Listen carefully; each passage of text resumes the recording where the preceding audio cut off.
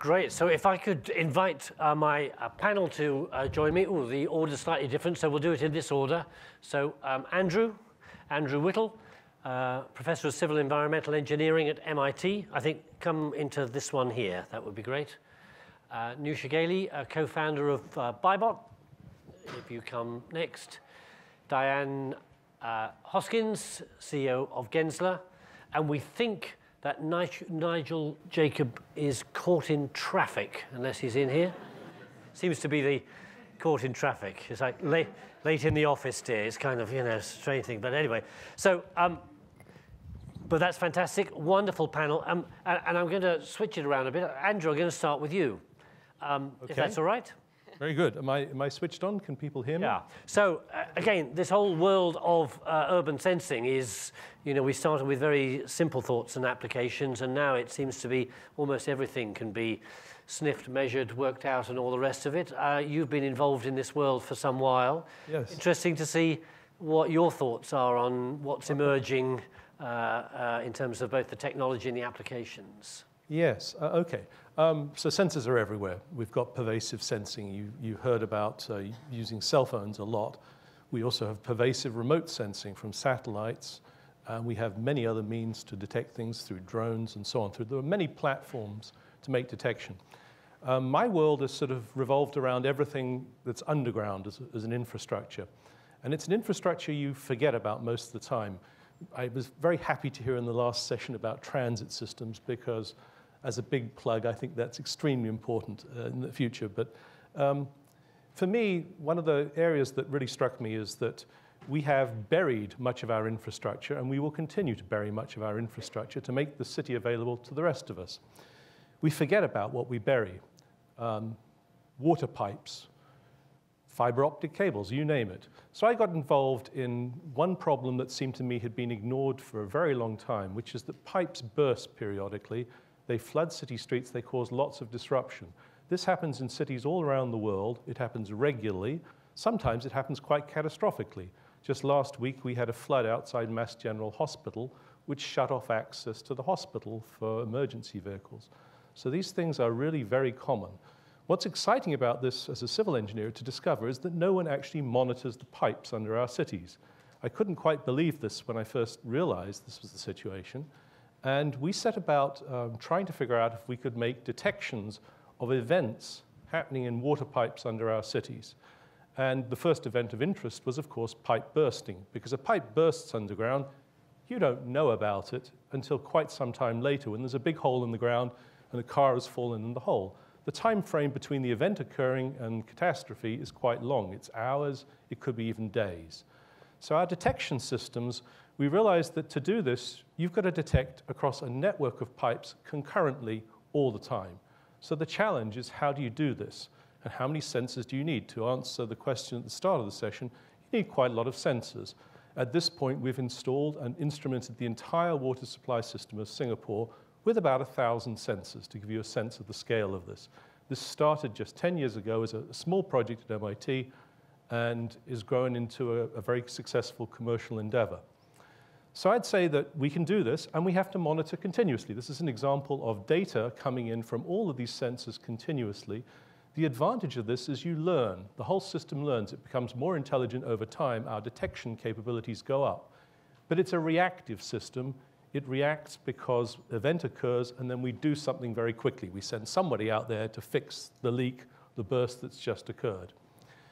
Having done this, we realized we've opened up a whole can of interesting problems related to water. The first one, of course, is water health, public health. We're most concerned about drinking water being drinkable. There's a lot of cities in this world where the water is not drinkable because of contamination, and it's not contamination at the water treatment plant, it's contamination you pick up through the pipes going through the city. So immediately you could turn around and say, well, this is interesting. How would we do business about this? This is where some of the problems and some of the challenges of urban sensing come about, because there is a standard framework for everyone checking public health. There are standard regulations, and they're built around sampling, testing offline, and reporting back on a certain statistical basis. But the technology is far removed from that. We could do online sensing for things very much more quickly. and the regulation is far behind. So how do you persuade people to move to new modalities to reduce risks of public health? And of course, this comes out very strongly in events recently in the US. We had this tragedy of lead in the water supply in Flint, Michigan, but there was also a related tragedy of people getting legionellosis from the water supply, which was just not detected until people have reported to hospital and are critically ill.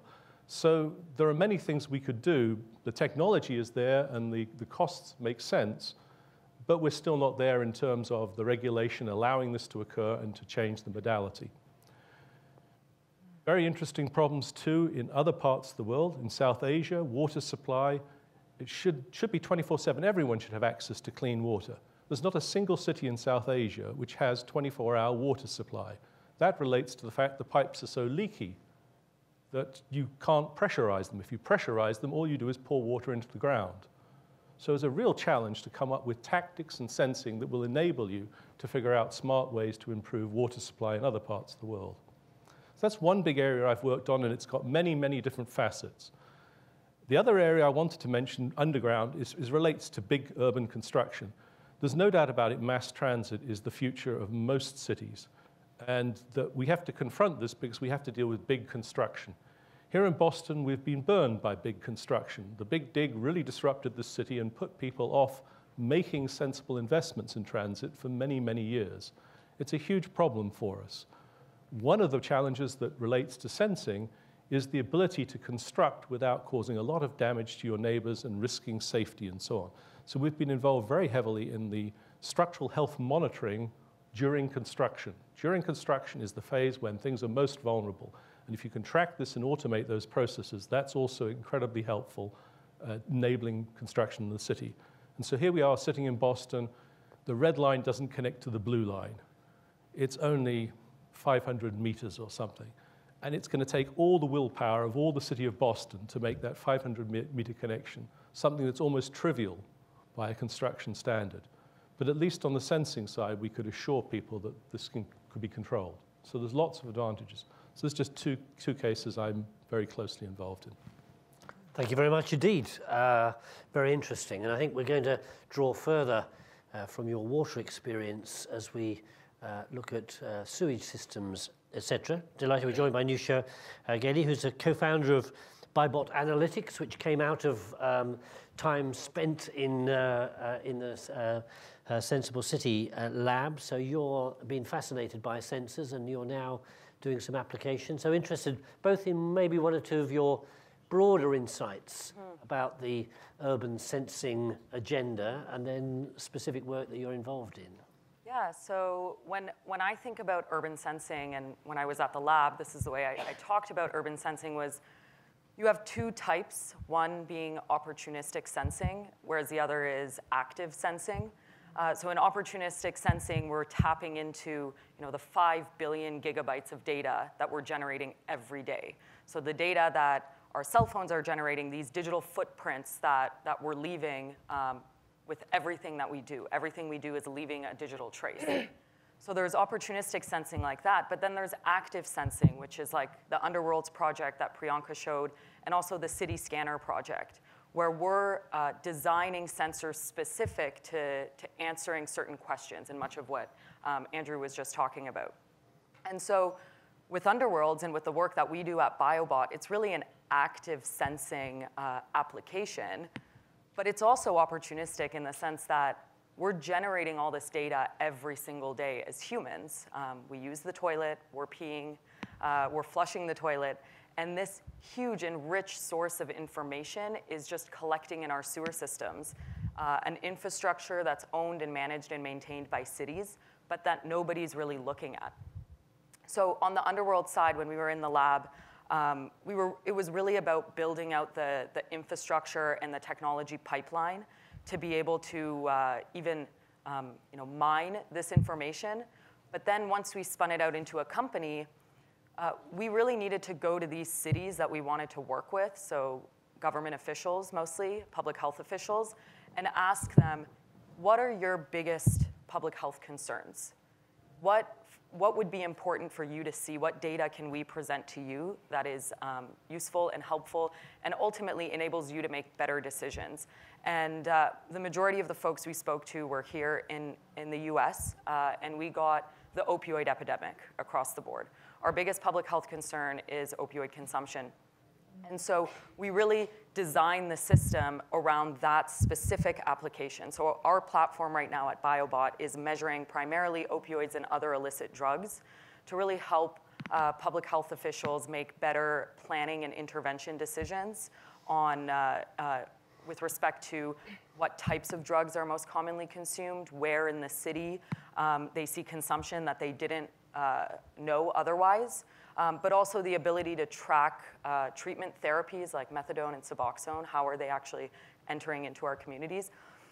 So this sensing opportunity is one that wasn't tapped into before, and these types of technologies are really allowing us to make better urban management decisions like that. And I can get more into Biobot maybe in the discussion. No, that's a great start. Thank you very much indeed for that.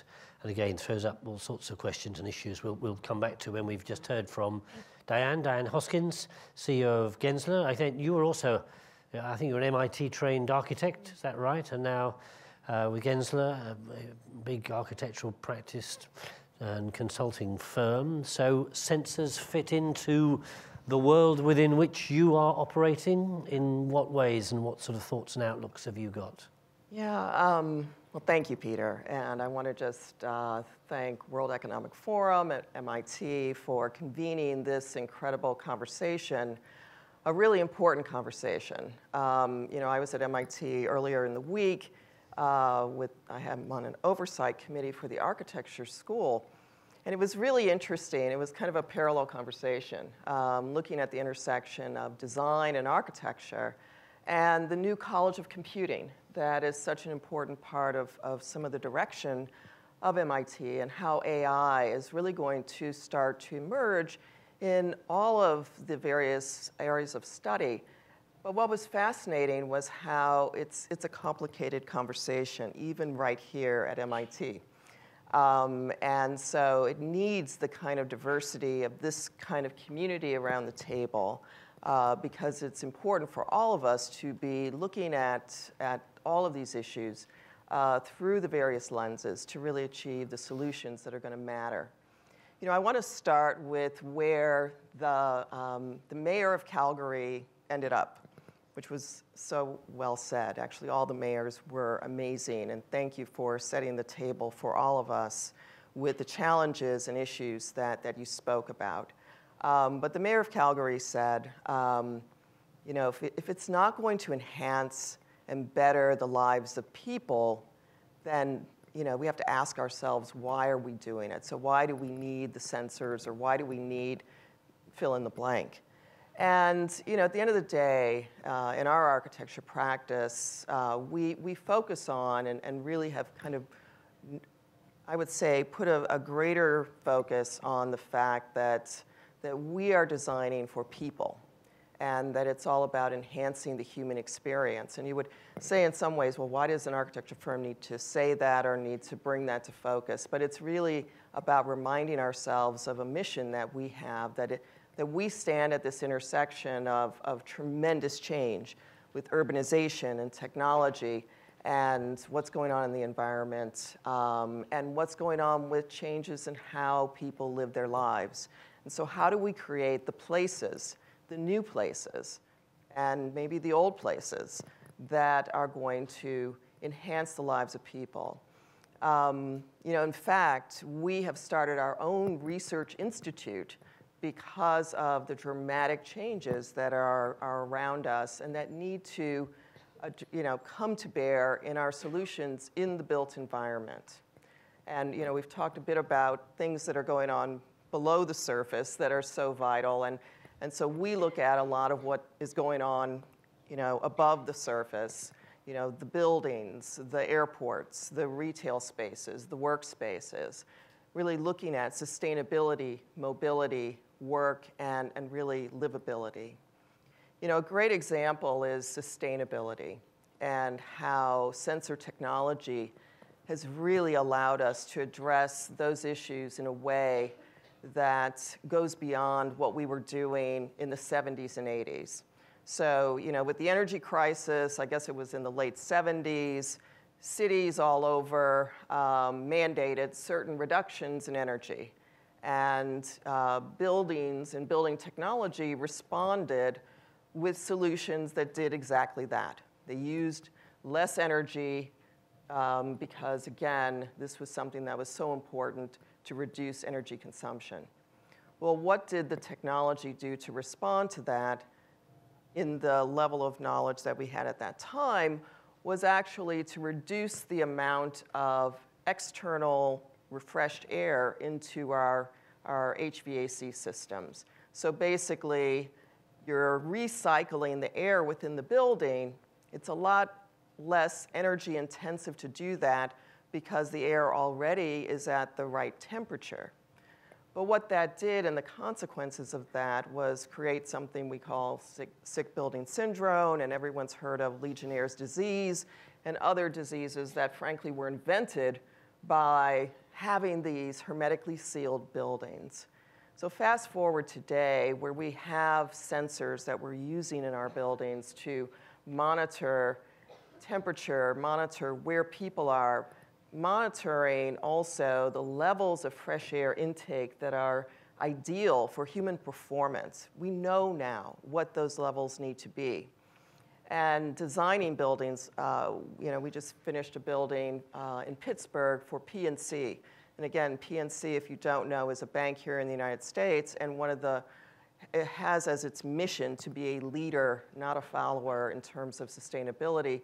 And it's a building that actually breathes. It lets in fresh air, again, based on sensors, based on understanding what's going on with the building and the temperature of the air, but also the human factor. Also, what is the ideal amount of fresh air in the space for work, for alertness. We know all of those metrics now. We know that students learn better when there's fresh air in the space. We know that health outcomes are better when there's fresh air in the space.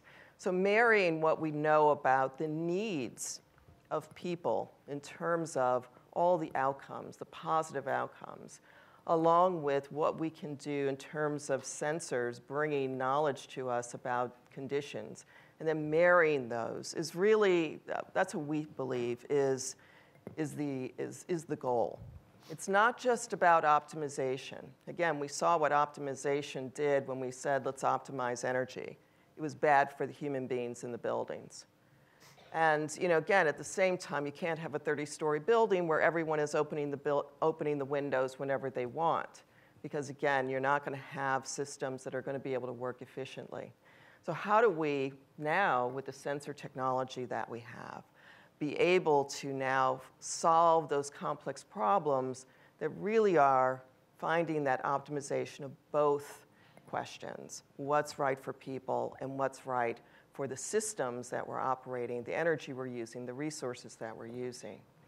When we go to the question of mobility, and it was a great panel, and I think all of the relevant questions were put on the table, but as designers and architects, we're also looking at what are we going to do with all these parking structures that exist in our cities today? How do we change and adapt those parking structures? In fact, today, we're talking to the developers that are, building for projects that are going to, be open in 18 months or 2 years. Yes, they need parking. But how do you create those structures so that they can be adapted in the future for other uses? Well, actually, it means that you have to have flat slabs. You can't have the continuous ramp, which is frankly more efficient if you're just looking at parking as the issue you're trying to solve for. You also need to have higher slab-to-slab sizes to be able to get all of the necessary mechanical systems and electrical systems into the spaces. So again, in fact, I was meeting with a developer here in Boston yesterday, and they were saying, we're actually building and designing our parking structure so that it has that reuse potential. It costs more to do that, but at the end of the day, we need to really be looking at how do we optimize for more than one question as we design space today. Okay. And the other major question is, and I think it was brought up wonderfully, the curb. You know, again, the limited amount of curb that any building has in front of it, and the thought of everyone using that to disembark and to embark at, you know, peak rush hour is something that we are starting to look at. We're starting to look at visualizations around where does the drop-off need to happen. Maybe that's what the parking structure starts to be. But, you know, again, how do we use design to solve these problems and not, again, look at one problem about mobility and another problem about how do we design, how do we do that together. And, you know, just to throw in, additionally, we are looking at workplaces and what's happening with work. And you may say, wow, why is that relevant? Well, people spend more of their waking hours in the workplace than they do even in their own homes. And so again, we've done a great deal of research around the workplace and the changes in the workplace. And by the way, a lot of the traffic that we're seeing outside the door is, yes, because populations are growing, but also because density of workers within every workplace has actually gone down substantially. It used to be, or density's gone up, square footage per person has gone down. Used to be 250 square feet per person in terms of utilization of workplace. Now it's closer to 135 square feet per person. Well, that means more people are coming to every building.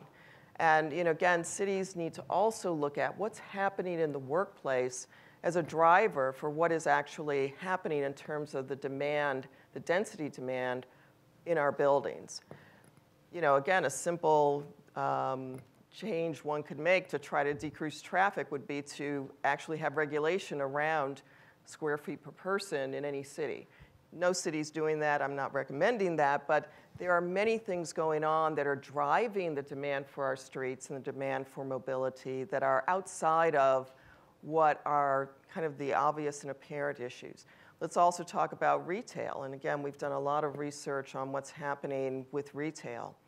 We all know about the Amazon effect and the fact that a lot of stores are closing. Well, the other side of this is a lot of digital commerce is now coming into bricks and mortar because they realize that's a better way to engage with their customers. So now we're starting to see more demand for store space, especially now that store space is less costly because the demand has gone down. So the complexity of all of these factors from the standpoint of how people use cities is also driving the kinds of changes we all need to consider. And the sensors and the data is actually going to help us to find solutions that optimize for both and not just one of those systems alone. Thank you very much for that. Very interesting. Having some interesting questions coming in, which I'm just going to pass across and see thoughts. I mean, one of the interesting things is someone's asked, does urban sensing guarantee an increased transparency of infrastructure systems for the public? So we got this information, it could be used by a water company or whatever to fix some water, but are you seeing sensing also being used to actually help people have a greater... Well, can I have a go? Because I do a lot of work, or have done a lot of work with public agencies. And most groups that have data are very, how should we say, possessive of their data. Right. Not very big into sharing data. And this is actually sometimes quite problematic. For a number of years, I wore a hat as on the board of directors for the Massachusetts Department of Transportation. And of course, as a Department of Transportation, they gather a huge amount of data on where buses are in the system. It took an enormous amount to persuade people that if they handed that data over, other people would develop applications so that you'd know where buses were. But when they did, it was like this giant relief. It was like, why were they ever holding this data back? So sometimes persuading people that sharing data is extremely useful. But the truth is, for many cities and many places, different agencies hang on to data, sometimes with a sort of security blanket in mind. We sit on a corner here, which I talked about pipe burst, but I'm amused because there was a time when people would tell me water supply wasn't a security issue. I mean, they would say things to me like, oh, well, this is something where everyone can share this data. But actually, since 9/11 probably, and since our changed world, everybody is worried about these things. And so data isn't shared very freely. So although there's more and more data out there, I find more and more of it's locked away by individual agencies. And finding ways to share that or share the knowledge can be very important. It could be as simple as one utility dealing with its neighbors. The classic example in my history was when we worked in London a few years ago, where Thames Water is required not to leak water under the City of London. And the subway people, the London Transport, were complaining that they had to turn their pumps on all the time to pump water away. And they could never figure out why they had so much water. Of course, it's coming from the leaked water pipes. If only the two agencies had talked, they might have actually found where the leaking water pipes were, rather than worrying about how much they were paying for pumping. So the sharing of data between organizations is something which is very problematic in many cities. Yeah. You want to, yeah. I'll answer that question from a slightly different perspective. So what we find is that being able to tap into an infrastructure like wastewater in order to understand population health, so an infrastructure that everybody's contributing to, is actually an opportunity to count everybody. It's an opportunity to design services that are applicable to everyone, not just those who happen to come into contact with healthcare services, for example. I'll actually use a statistic that I wrote down here that I heard yesterday. So for example, the Massachusetts Department of Public Health estimates that about 4% of people in Massachusetts suffer from opioid use disorder.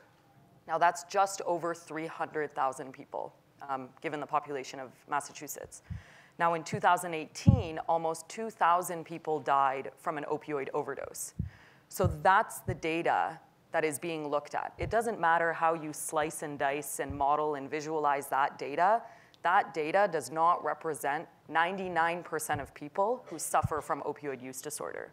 So how then are we as healthcare providers or government agencies or public health departments, how are we equipped? We're not best equipped to deliver the right services and the right programs to people. So in a way, I think some types of sensing technologies are bringing about this democratization of counting people and collecting information from everyone in a equal way. So you're not just listening to the voice that is speaking the loudest. So that's one angle there, yeah. Yeah, thank you. Yeah. And Yeah, I mean, again, speaking more from looking at what's going on inside of buildings and that data that is being collected. We just finished a building in China. There are over 600 sensors in the building. And there is a massive amount of data being collected about where people are, and again, a lot of things going on related to the energy and water usage systems. And that's only one side of it. There are other parts of this. In fact, I think WeWork has been fairly famous for saying that they have a huge amount of data, really looking at how people work. And they're not the only ones. We have many of our clients who are large corporations who are putting in sensors into their workplaces to really understand more about how people work within their environments. And in fact, we have a client who is setting up a living lab where that data is going into a feedback loop so that they know how to make adjustments in real time to their workplaces.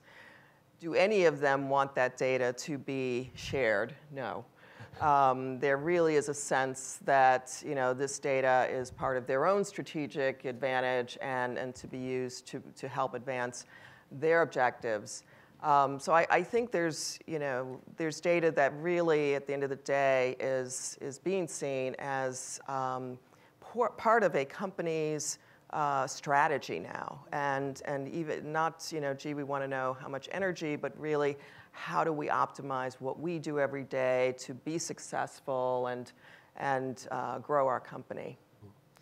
I mean, are you getting a general sense that as society, as citizens, we're just kind of coming to accept that all sorts of things. There are sensors doing almost everything. Goodness knows, in my travel from dinner in my Uber, goodness knows what data I released on that journey. I mean, I'm just interested, is this just the, you know, accept it.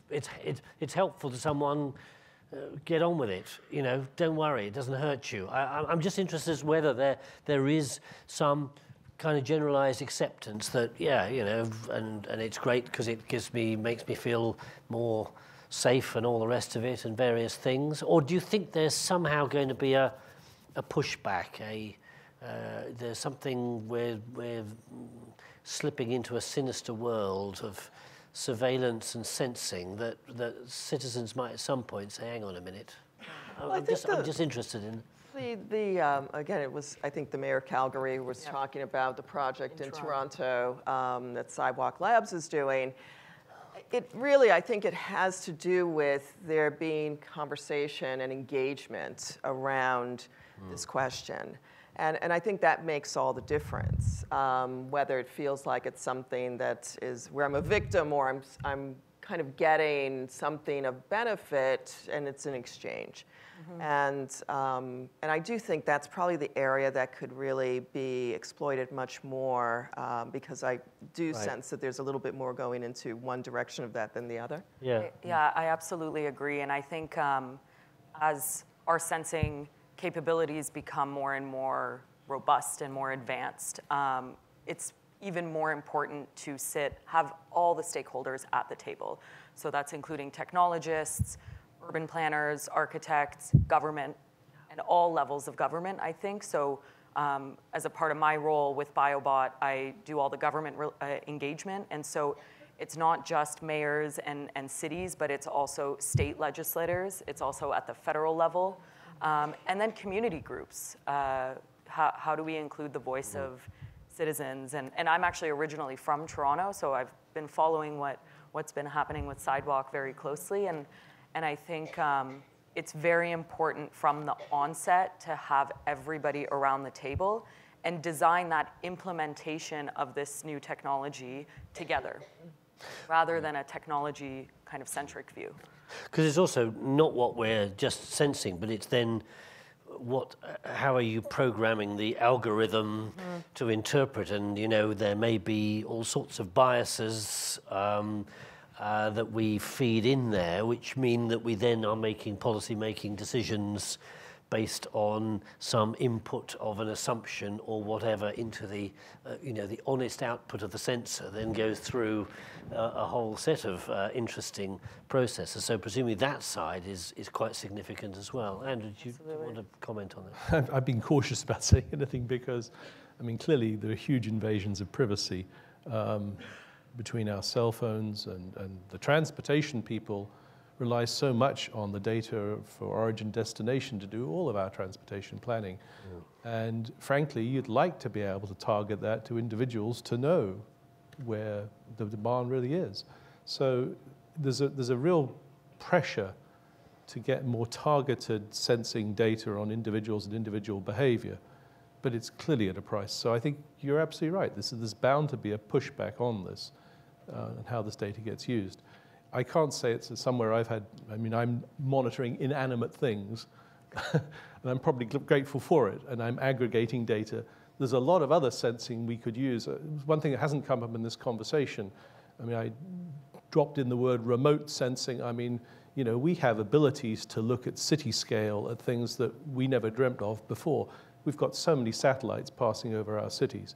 There are sources of information that we're just not tapping into at the moment on sensing capability that really will change, but will anonymize somehow the use, because, you know, seeing mobility and people moving in cities can be monitored from space, but not at the level of the individual cell phone. And I think there are definitely advantages to looking at other technologies that are becoming more useful. So, you know, to that point about the algorithm, you know, the data does not create the algorithm. And, you know, we, as I mentioned, you know, we started our own research institute. You know, we're an architecture and design firm, but we're also a research institute.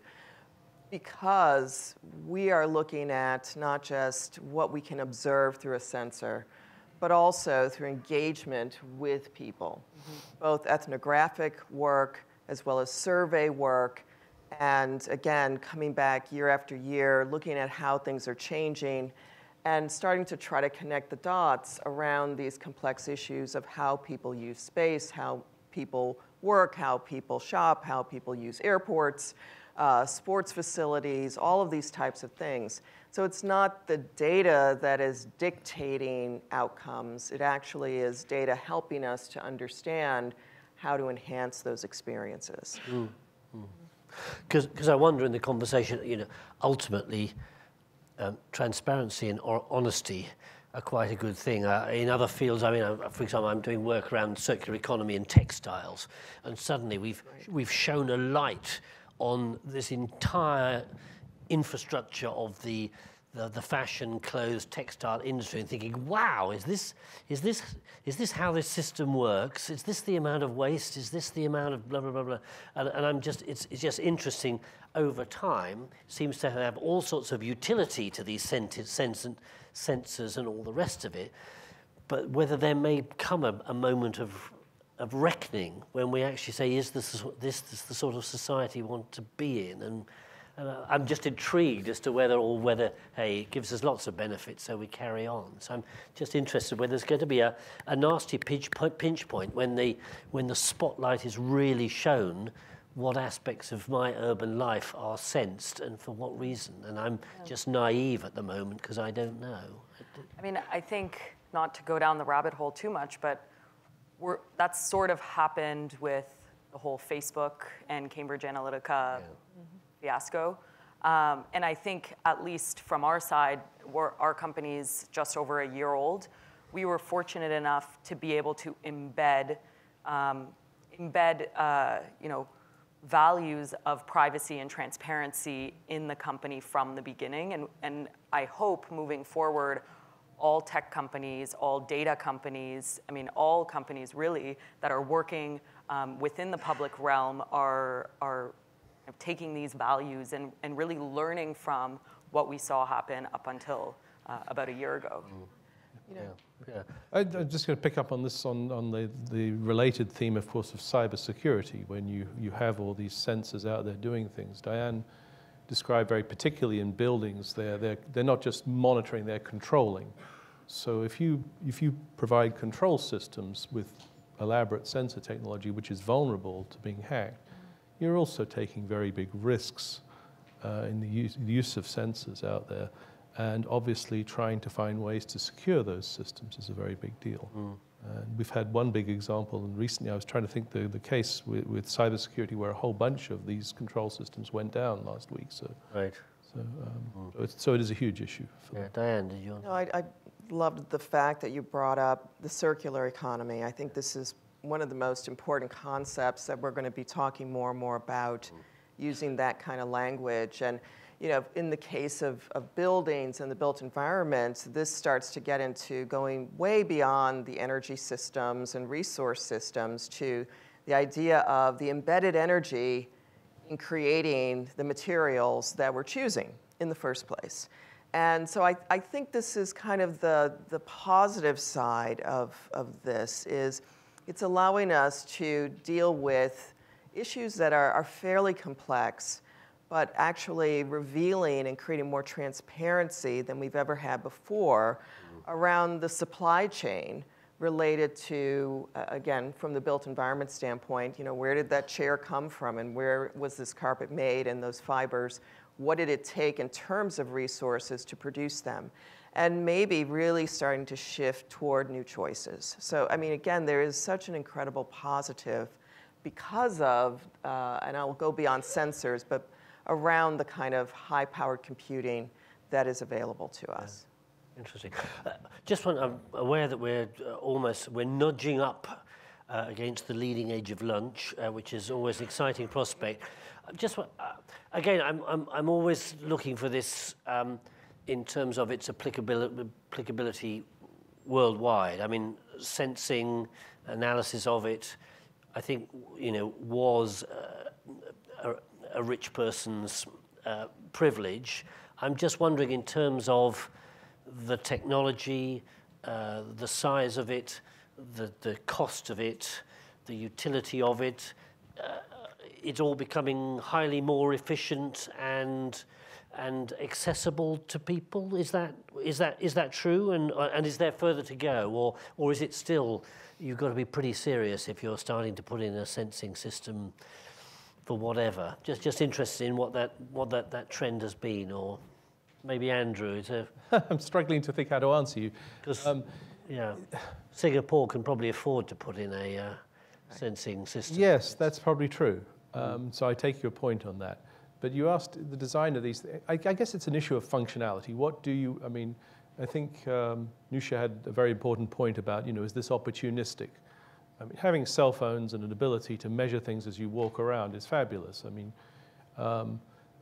quite how you use that data in an application is another story. You can learn a lot of things and get insight, but designing systems that are robust and work over time for monitoring and controlling infrastructures, for example, yes, that is still a very elaborate process.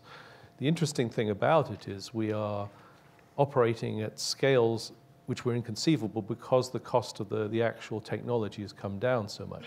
So what we can do is look at things at much greater temporal scale or spatial scales than ever before. And that certainly gives us an advantage. For citywide problems, it enables us to monitor things at city scale, which were just inconceivable some years ago. A final word from each of you, a message out to us who are trying to make sense of that forward journey around sensing as part of the urban intelligence equation and suite of opportunities that's providing for those of us either working in city authorities or perhaps those involved in research or in business. If you had I was going to say an unexpected message for them, but maybe I won't put too much pressure on you, but a fresh message to take us into a conversation over lunch, what would it be? Would it be related to the world of urban sensing? Who wants to start? Sure, I'll go Diane, first, whatever. Again, fantastic conversation. I think there's such opportunity in sensing to be able to understand the complex problems that have been hard to solve. And to bring that to bear, along with lots of other inputs and conversations and engagement to get to the solution. These are a means to an end, not the end in of themselves. And I really believe that, from the design standpoint, that we have the opportunity to go beyond precedents of buildings even like this to create places that, again, really do enhance the kind of experiences we're looking to have. Okay, thank you. I'd say, look to unexpected places, moving beyond that opportunistic sensing. Our vision is to build this new public health infrastructure that is, giving us an early warning system for infectious disease outbreaks, that is detecting antibiotic resistance genes in communities before we're affected, and looking at environmental contaminants in the foods that we eat. But all of that, I want to go back to what Mayor Nenshi said this morning, which you've already said, but I want to say it again because it really resonated with me too. If it's not making cities better, or if it's not making our lives better, then don't do it. Yeah. That was what I was going to end up. I was going to say, you're the people with the problems. Define the problems which will make your cities better. But sensing technology is likely to be in there somewhere. It's already transformed medical imaging through, you name, different fields. It's now starting to impact us all at city scale. So I think it really is an exciting time. Technology is really ready for us. Brilliant. Well, thank you so much for your thoughts and also fascinating work that you're doing. Ladies and gentlemen, our panel on urban sensing. Thank you. Thank you.